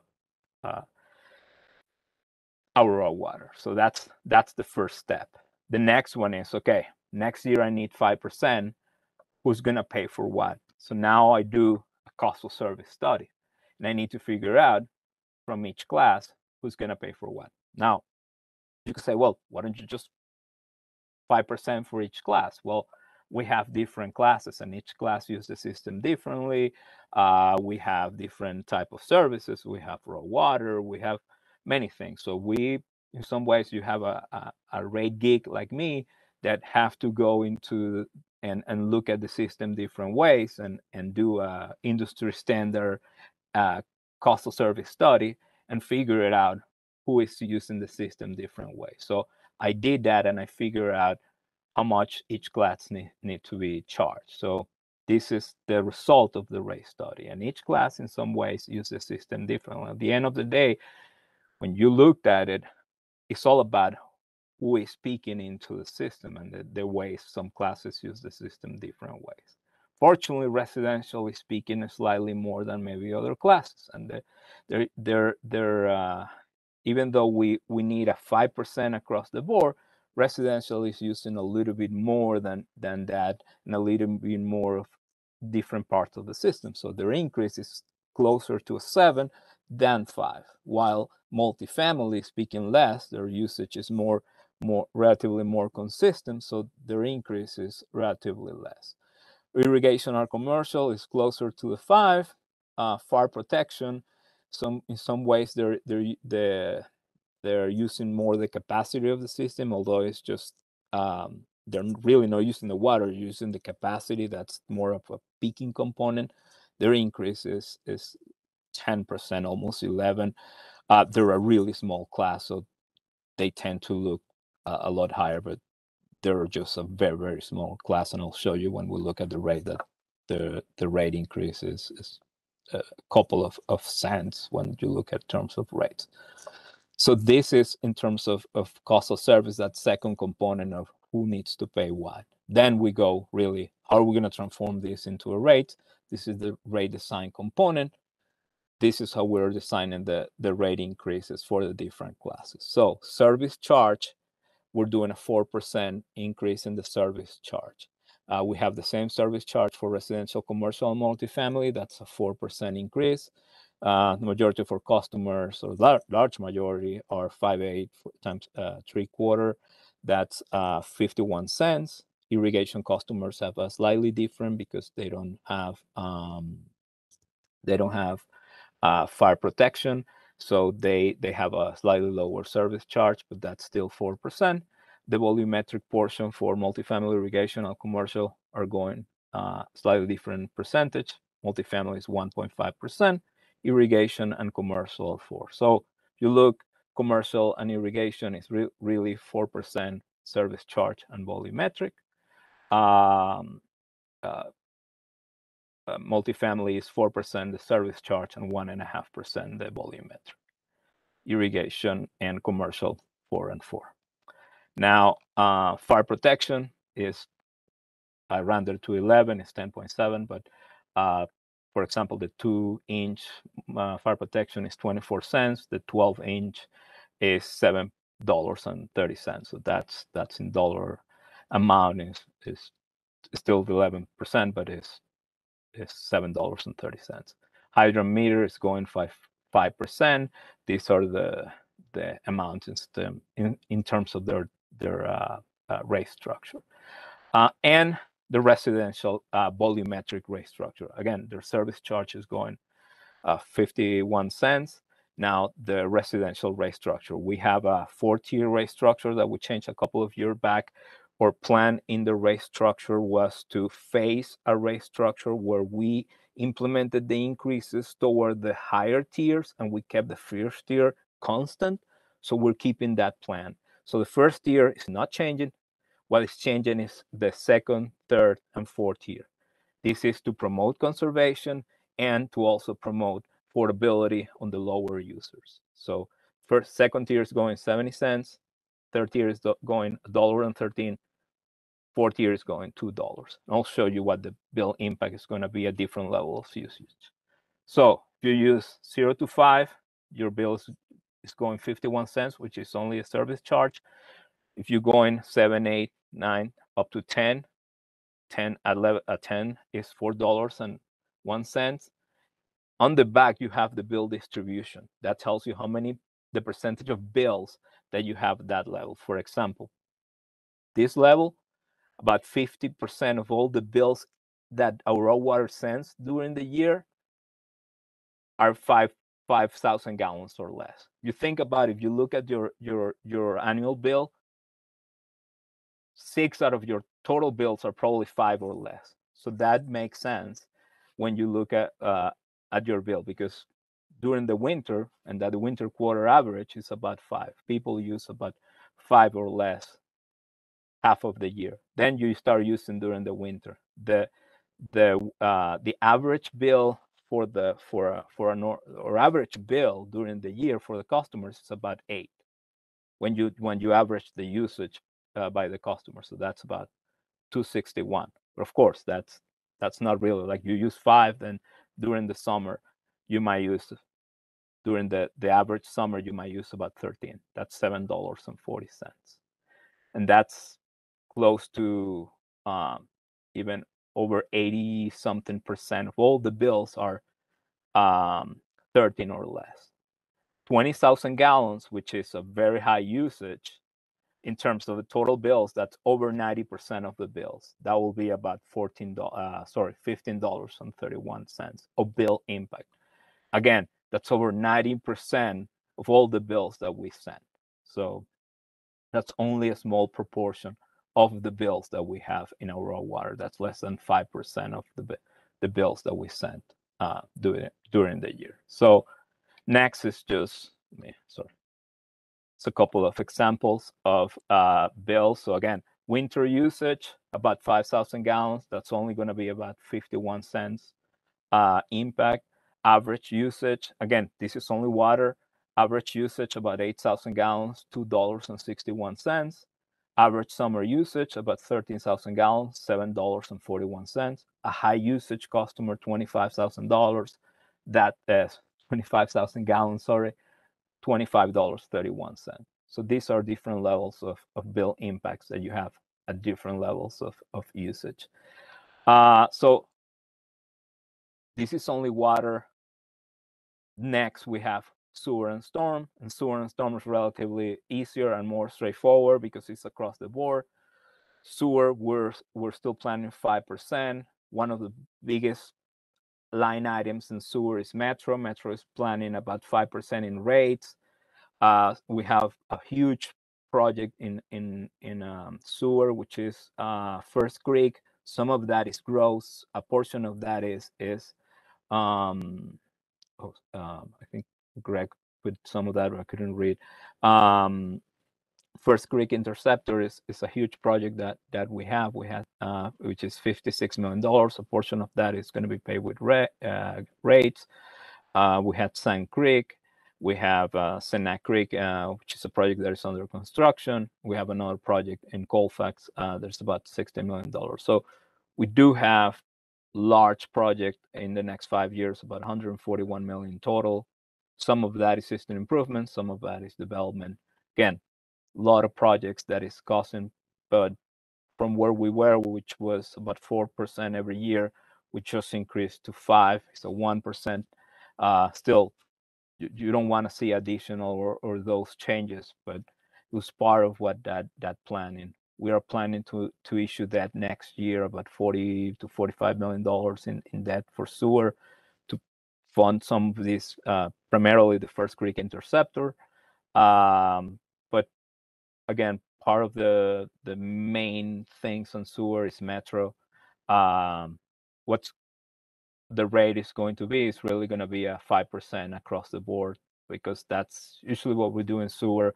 We don't have a different rate structure by the different classes in that case. So how is that going to affect the average residential? It's going to be about $1.61, 123 for sewer, and 38 cents for stormwater. Storm is going to be 3.5%.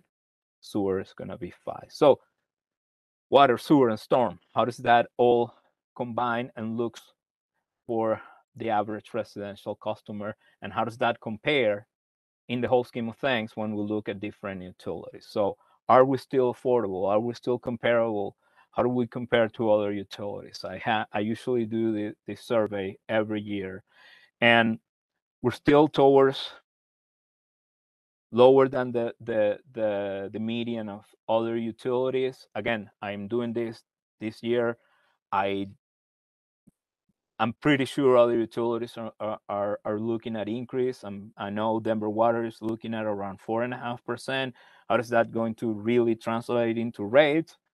I will let you know in a couple of weeks, because I know they're working on the increase. But for the average customer, it's going to be about 4.5%. This is all going to translate for what they're going to see in their bill, because at the end of the day, the rates really translate into an average bill. It's going to be about 4.5%, or about $4.09. So the average monthly bill is going to go from 91 to about 95, 19, $4.09. That's all of this presentation, all of these rates really is going to boil down to about $4.09 for the average customer. Every other utility is facing the same reality.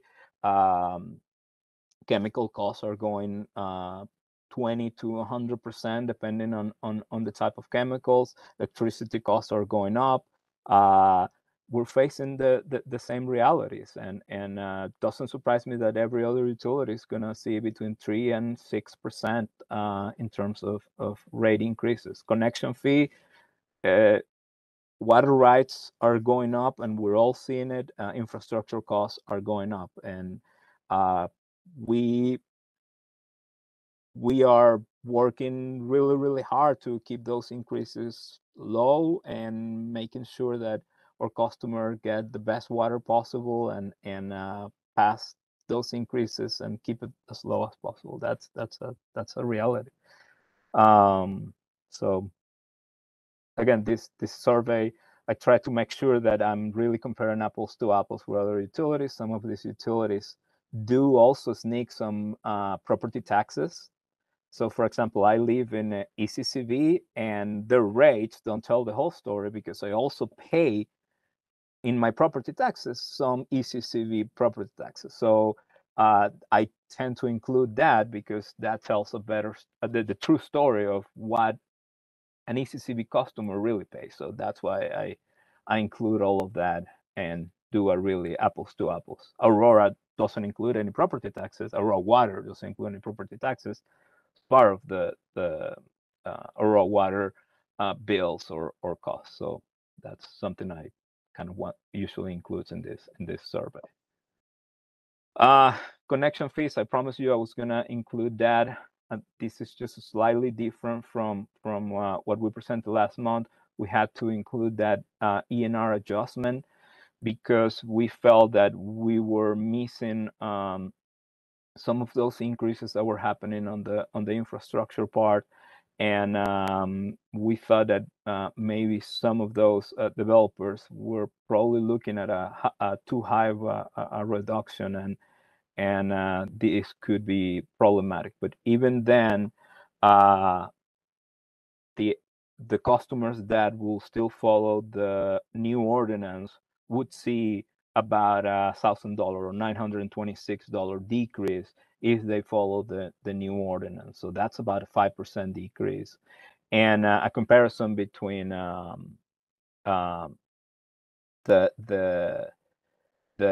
increase if they follow the status quo, and the decrease, that's about $3,000 difference.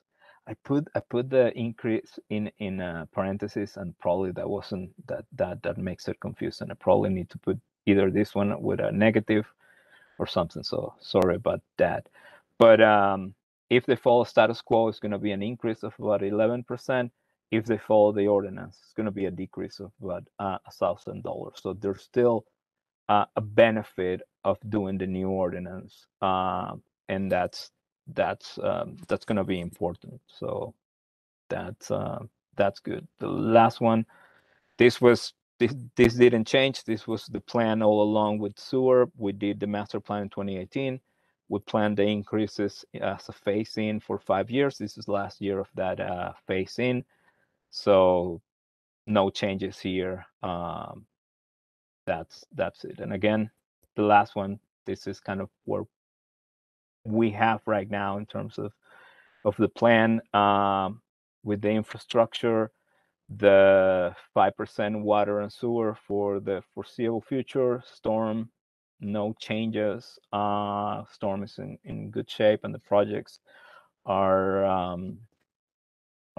in good shape. And the connection fees, again, very preliminary. I'm waiting for the master plan and see where we are, but we think 10% is going to be needed because, again, water rights and the infrastructure costs, at least for growth, is going up by a lot.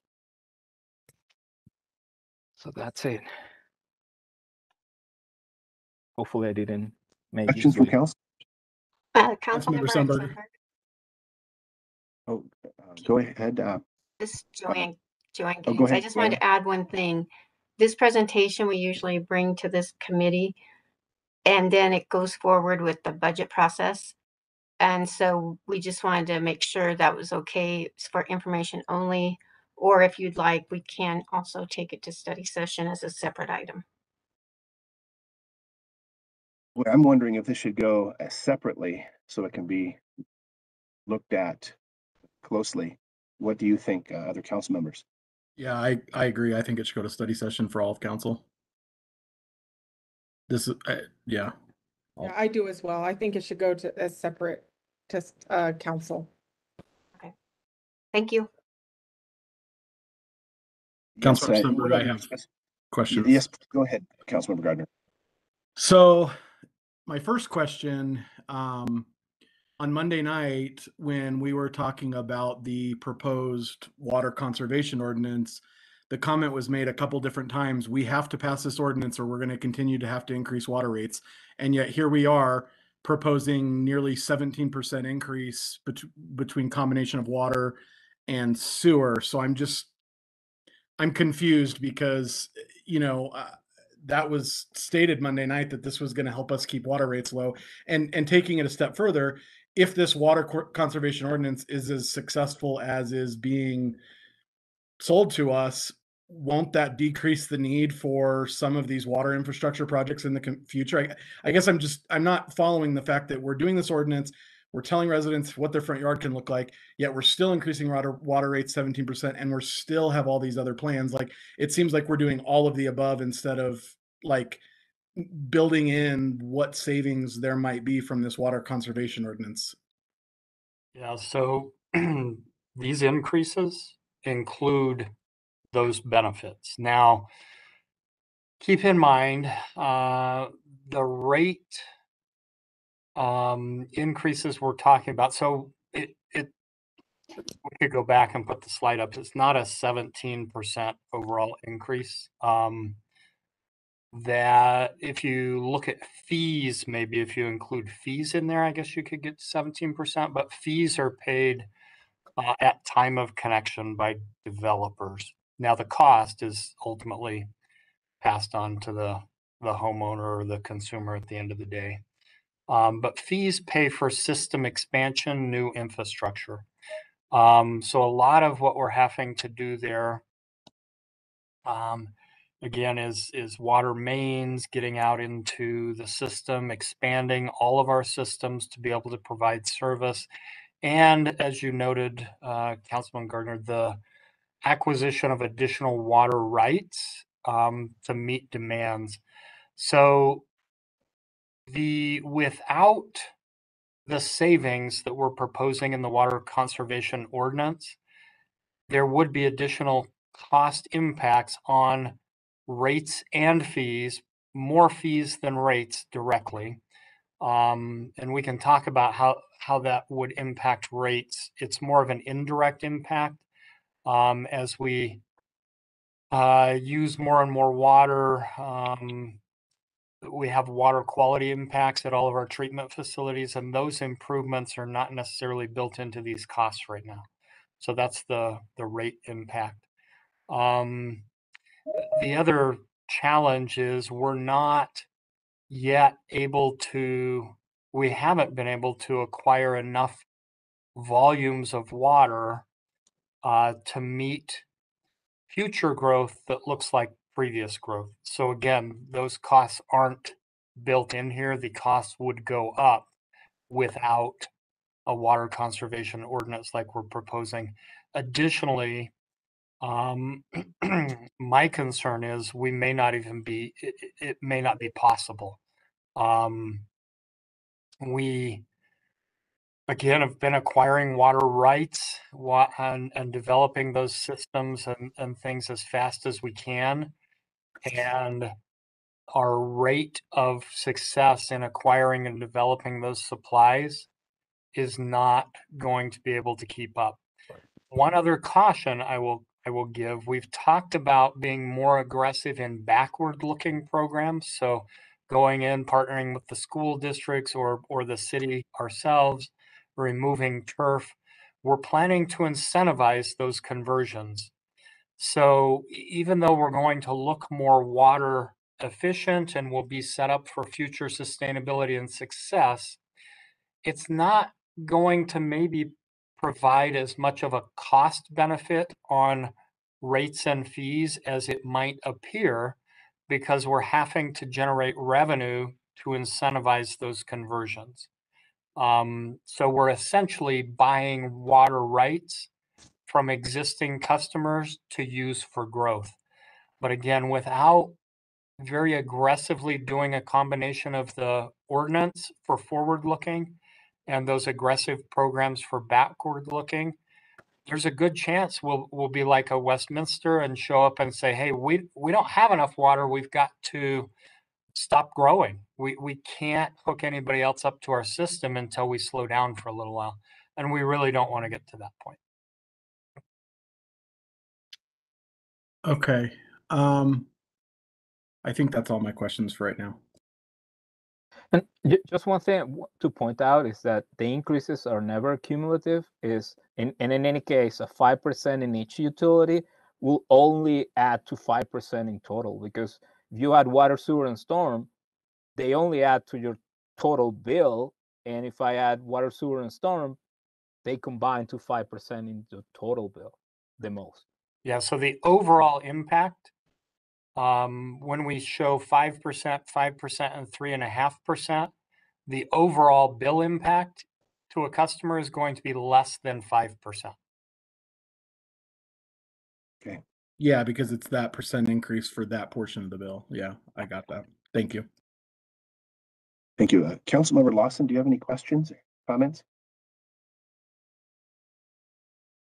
I'll let you go. I'm still kind of pondering this, so I'll let you go, Councilmember Sundberg. Marshall, when would this then come before a study session? We would either end of August or beginning of September. So we'll have to select a date. I don't think we have a date yet. So, but that time frame. Yes, just to reiterate that we would pull this separately and present it separately. It's not going to be tucked into an overall budget. Correct. We can bring this separately to council. Now, just to clarify, what we've usually done, even when we've broken this presentation out at study session to be separate and answer questions, we've usually left the regular item consideration embedded with the overall budget. Is that going to work, or do we want to see how study session goes and see if there's a desire to break it out separate to vote on separately, or how do we want to do that? What do you think, Councilmember Gardner? My opinion would, let's wait and see how study session goes. I'll just say it, the irony of you bringing up Westminster and half of their city council was recalled over this very topic. So it's obviously a political hot potato. So, my preference would be to defer to the whole council and kind of let that group decide. But I think it should probably be voted on separately, but I would probably wait and see how study session goes. That's just my initial thought. Yeah, and we don't want to cause any recalls. I'd rather protect my job and all of your jobs, which is why we're trying to be, again, out in front, do this as smoothly and minimize impacts as much as possible, and not have to come say, hey, sorry, stop, we've got to stop approving new connections. We don't want to get to that. That's, if I could, Councilmember Sundberg, ask a question, kind of follow up to that. What have we done in the past, or what would we be willing to do before this is effective in terms of like community engagement and community outreach? And I mean, because if we move forward with this, I think we need to make a really strong case to folks that we got to do this. I get it that we have that costs are going up. I mean, my day job, I'm going around to cities and asking for higher rates for trash service than what they contractually agree to. So I get it. But my job on city council is a little bit different, and it's to advocate for residents, constituents, and their costs are going up every single day for everything. And so, while these increases in and of themselves, seem relatively small, possibly, when you add it to, Netflix that's going up and your trash service and all the other things, life gets pretty unaffordable pretty quickly. So, but I also understand my role on council is to ensure the financial viability of the city, the water department, all that. So I guess I'm just, what I'm asking, or maybe saying, I don't know which, if we move forward, I think we need to have, a plan in place to, make the case to voters, to residents, to citizens, whatever word you want to use, of why we need to do this, not just, an article, a couple paragraphs in a water bill saying July or January 1st, your rates are going up kind of. So that's, like I said, I don't know if that's a question or comment, but I don't know if you have any thoughts on that, Marshall. Yeah, so what we've done historically is taken these to the ward meetings, and offered, gotten out there with essentially the same presentation, and then shared the details at ward meetings. There is a little bit of kind of interesting dynamic that we run into in those public discussions. There are typically numerous residents who are not in favor of growing as a city. And so what we typically will do when we present this is say, hey, these are the costs, and this is a critical life safety. We don't really, so like carbon dioxide, for example, our carbon dioxide costs have gone up like 100%. Could we lower our usage of carbon dioxide? The answer is yes. The problem is if we do that, we compromise our ability to provide safe water. So that gets into the lead question, right? So Flint did that. They said, hey, we're going to cut back on some chemical costs. And then they caused all kinds of violations and they exposed everybody to lead. And so what we typically do when we present these is we say, look, we've got all these regulatory requirements, all these cost drivers. There's not much discretionary budget within the water utility. Now, could we do less stormwater maintenance? That's a question. Yeah, we probably could, but then complaints go through the roof. People are not happy when properties flood. So everything we can look at, if we push something on the left, something on the right goes up. And so we have gone to the ward meetings. We've presented all the details. We've answered all the questions. One of the big things we've gotten feedback in the past is, well, and we fixed this. So Aurora's water rate, it used to be when we would do a rate increase, we would do a 5% water rate increase and I think Fernando showed we needed 7% additional revenue from single family. When we used to do that, we used to have to apply it uniformly across all single family ratepayers because our tier was 0 to 20,000 gallons a month of usage, which pretty much everybody fit in. Yeah. A lot of the feedback we got from those ward meetings and the public discussion in the past was, hey, this isn't it isn't fair, it's not equitable. There's a lot of low income people, a lot of fixed income people. How can we minimize the burden? And so interestingly, the way our costs in the system work, our peak flows, like with the fire suppression that Fernando talked about, or with irrigation, drive a lot of the costs on the top end of our budget. So if we can trim those peaks, our costs go down. That's a benefit. That's one of the tangential benefits or indirect connections to rates and what we're doing with the water conservation ordinance. But the other thing we did is for tier 1, you noticed 0 to 5,000 gallons of usage. We're not proposing any increase to that rate. And so that was based on, now we are proposing a 51-cent increase on the base fee, but not the volumetric rate. So how many people fall into that bucket? Do you know off the top of your head? Yeah, so everybody is in that bucket. So the first 5,000 gallons of use for everybody is not going to be affected the rate. But then your question was probably more intended, how many people are limited to staying in that bucket, Yeah, so they never yeah. leave that bucket? And I think it's about, Fernando, do you have that percentage right in front of you? It's about over 50% of all the bills that we send during the year are 5,000 or less. So, and that's a little bit not exactly answering your question because the winter bills are much lower than the summer bills.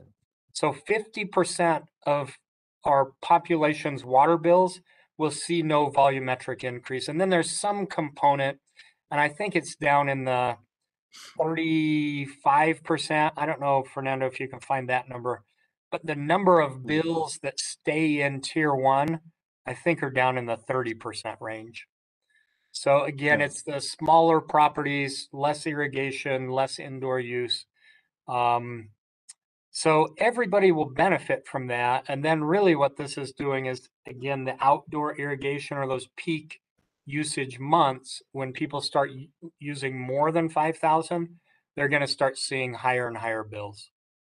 So you, reiterate, I apologize real quick. So you said about 30% of the bills would not be affected by the rate increase at the 5,000 gallon level?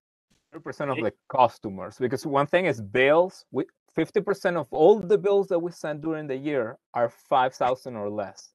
But what percent of the customers won't see any increases at all?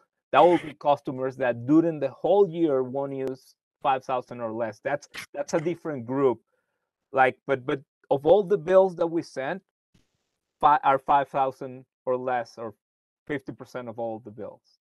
Okay. So, but it's a different way of saying it. Sometimes our customers, sometimes our bills. It's just a different thing. So we do have about and I have to go and check, but we did that last time, but it was like about 30%. There are customers that use 5,000 or less all through the year. Just about that is a smaller subsection. Customers that use 5,000 or less 12 times a month, 12 or all through the year. That's just a smaller subsection. Councilmember Sundberg, can I ask a question? I do have my question yes. developed here. So I do agree with Councilmember Gardner on all points that he made. I guess for me, what the question I have is, as we're growing and we're building and our water needs and our capital improvements are going to probably increase, how do we know? You have 5% from 2023 to 2027. I'm not an economist, but just looking at what's going on and the impact of the economy and what's happening, how can we reassure people that there won't be another increase within the 5 years? Or is that kind of uncertainty that we have to do based on how many capital projects we're doing, how we're growing? Is that all in the mix when you're considering these adjustments? Definitely is all in the mix. Yeah. But there is a potential that there could be an amended increase depending on what is happening with our economy, state, whatever, all over, global, etc., and how we're growing as a city and what we're doing that could maybe make these particular increases increase even more.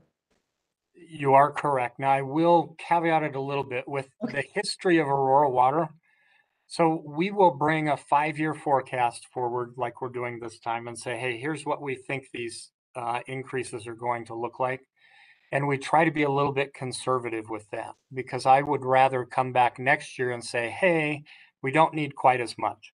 So we try to be conservative, and our history has been a little more, at least over the last decade, that we've come back with lower numbers more often than we've come back with higher numbers. But it is forecasting, right? It's estimating, it's kind of guessing what's going to be happening with our costs. Again, we did not, a year ago, we could not have, even with what we were seeing inflation wise last year, we could have never dreamed that some of our chemical costs would have gone up like we saw this year. Again, 100% increases on some of our chemical costs. We had one vendor take the force, they claimed force majeure in their contracts and said, we can't even deliver.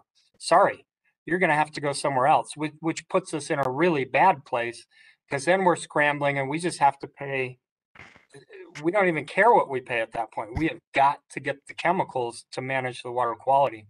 So we would not have envisioned that. I hope that doesn't happen again and we can come back and say, hey, we need a little bit less. But again, it is a forecast for years 2 through 5.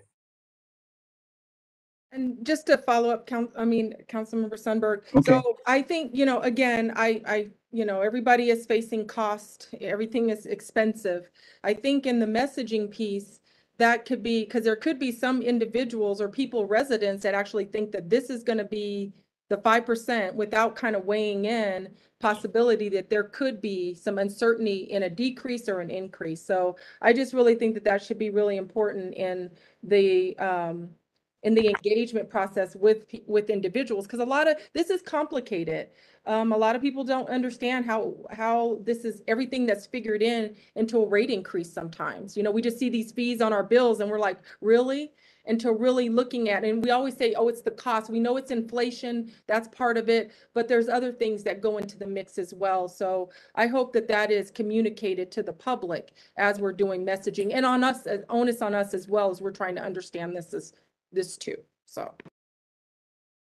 Okay, thank you. We'll really have to hash this out in a study session, and I think there'd be some fruitful discussion there. But for the consideration of time, I believe we probably should wrap up our meeting. Thank you, Fernando, for the in-depth presentation. I really liked your graphics and your display of where we are compared to other municipalities and even the national level. That's pretty telling there. A really good point to make. Thank you, sir. Welcome. Moving on to number 11, miscellaneous matters for consideration. Anyone have a miscellaneous matter? All right. Our next meeting will be August 17th, the third Wednesday of next month.